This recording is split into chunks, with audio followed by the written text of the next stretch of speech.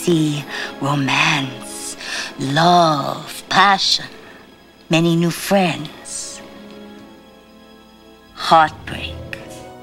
We are on State Street, past Wacker.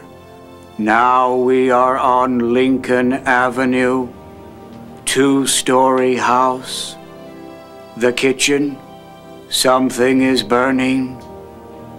We are in an attic. Nice red pajamas. Gordon Michael Scallion didn't ask to become a prophet. In 1979, the gift of prophecy apparently chose him. Prior to 1979, I had absolutely no belief system in the field of the paranormal, and I lost my voice one day. Connecting field operations to corporate headquarters and management oversight. Thirdly, wideband ground. It was like someone went in and removed my larynx.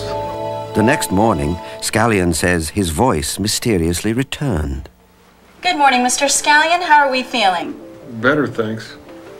This says you can't speak. I guess I'm okay. Wait a minute. There's something wrong with my eyes. It's like a weird glow or something. Gordon Michael Scallion? Yes? I'm sorry to disturb you like this, but this is Chris, and I'm his mom. I'm sorry. Please. Stop. I can't do it. You don't understand. I'm not a doctor. I can't help.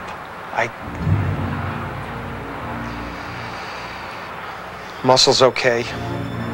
Weakness is not from disease. That's why they don't know what it is. He's been poisoned.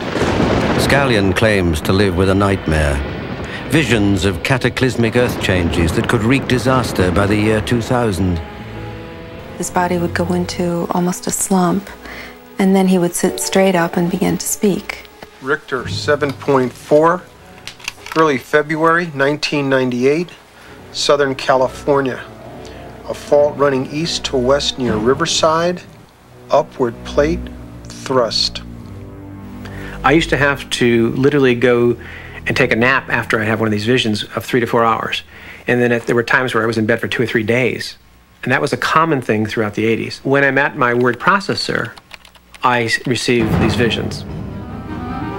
Scallion claims his visions are all of cataclysmic disasters. Scallion and his wife transformed their home into the Matrix Institute, a 24-hour hotline access to Scallion's prophecies occurring, or predicted to occur, within any given month. The Egyptians described the end of time as a bottomless pit at the base of the Great Pyramid. St. Malachi and Nostradamus envisioned cataclysmic devastation. Do all the stories we've heard point to a natural end? No one knows for certain.